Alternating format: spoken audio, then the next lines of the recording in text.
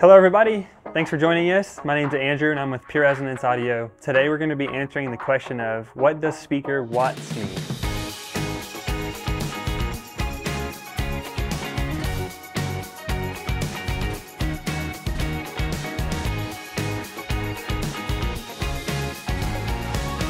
So we get this question a lot. In audio you hear that term watts. You hear it in amplifier ratings and speaker ratings, and today we're going to specifically talk about watts when it comes to speakers. So speakers have different ratings. A couple of those is RMS ratings, which has to do with the continuous wattage that a speaker can handle. And then there's your peak power, which is also a rating in watts.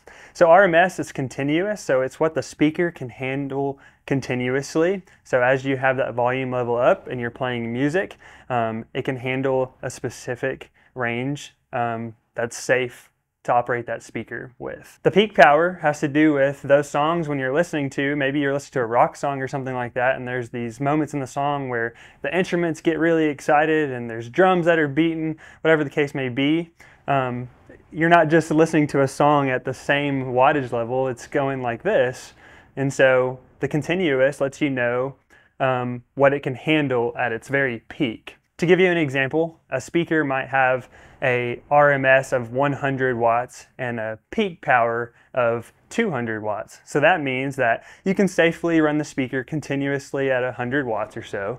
And then in those peak moments where it hits 200 watts, you're still in a safe range to operate that speaker. Here in front of us we have a few speaker options. This just kind of gives you an idea of different speaker sizes. A lot of what we do is 70-volt audio systems, and in a 70-volt audio speaker they have a transformer. Transformers have different wattage tap settings, so here we are talking about watts again. On a transformer there's wattage tap settings. The higher you tap your speaker, the higher wattage is set on that speaker, the more output it's capable of.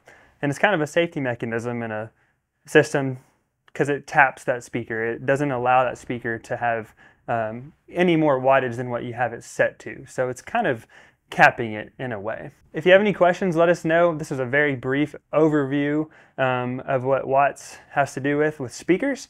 But if you have any questions, you can always contact us and we'll be happy to help. In the meantime, thanks for joining us and we'll see you guys in the next video.